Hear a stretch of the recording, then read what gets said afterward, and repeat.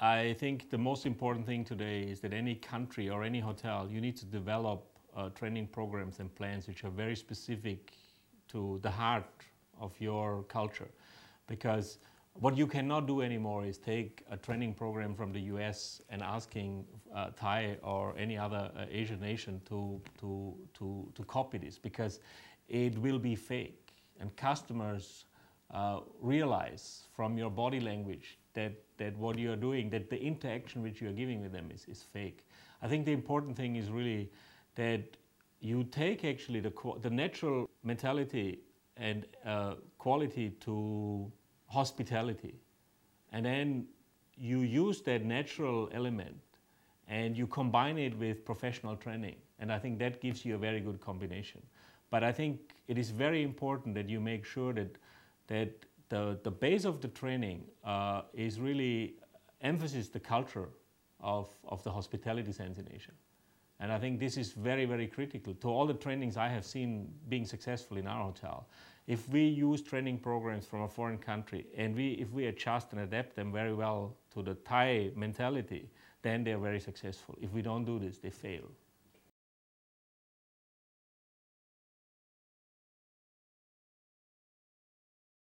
In Laos, together with all the stakeholders in tourism, we have recently developed the new brand, Laos Simply Beautiful.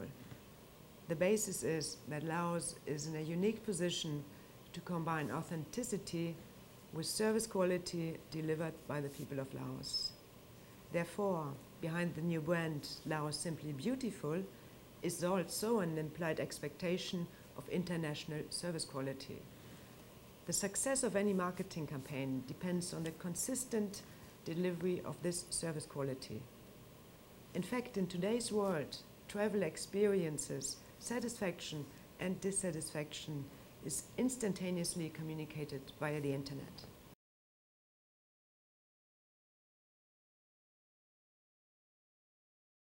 It's very difficult to find good quality staff at the moment in the hospitality industry. It's a constant struggle. If a 10-year program is put into place, this gives a chance of acting as a bank, a deposit of staff constantly being trained, and will allow the future generation of staff to be available to the hospitality industry.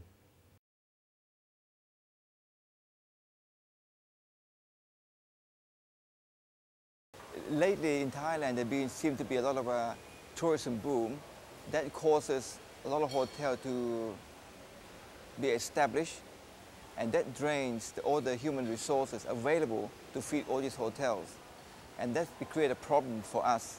Trying to get a simple staff to work in a hotel is very, very difficult, put it that way, extremely difficult. And it's using us as a fundamental. I think it would be proper to plan ahead for emerging countries, to take us as a benchmark and try to plan ahead. Plan ahead is very, very important. But right now, we're trying to catch up. A lot of hotels have been established. The resources are not there to feed the hotels.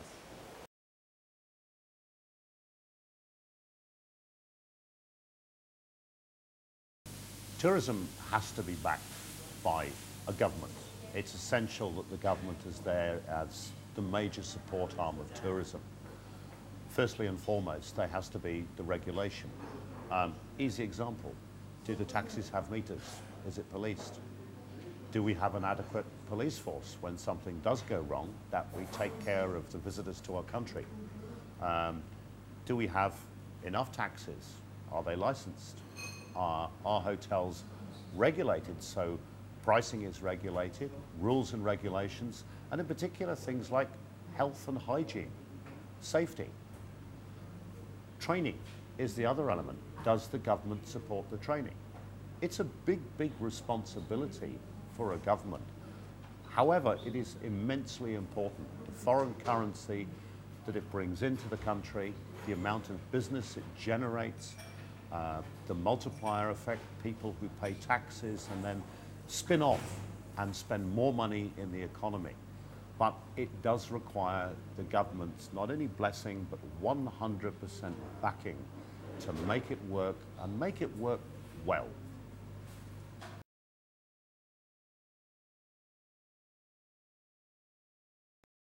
You have now heard from a variety of people. Collectively, their comments support the concepts and ideas that have emerged out of the research that has been conducted. There are 4 important conclusions that can be drawn from what is being said about LAO PDR tourism. 1.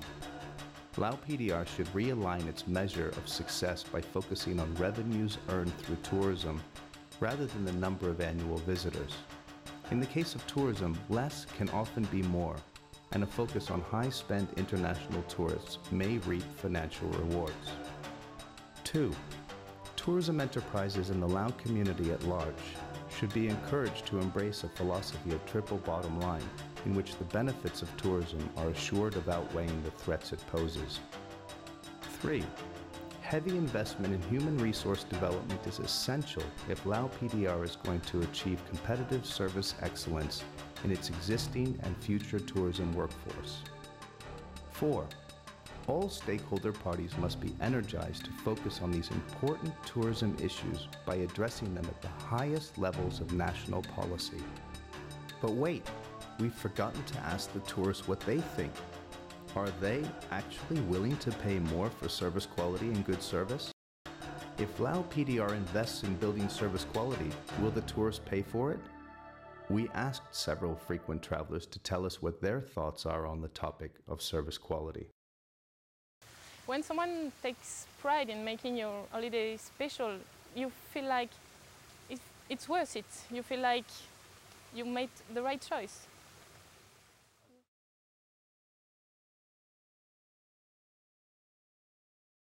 I travel a lot on business, and if I need to impress a client, that's what it'll take to make or break a deal. Good service, a quality establishment, you'll pay for that, no doubt about it.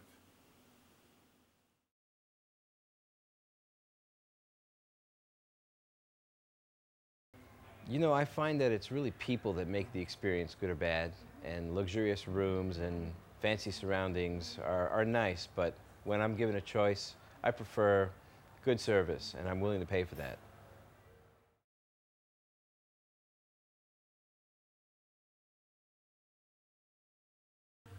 Yes, I would pay more for good service, definitely.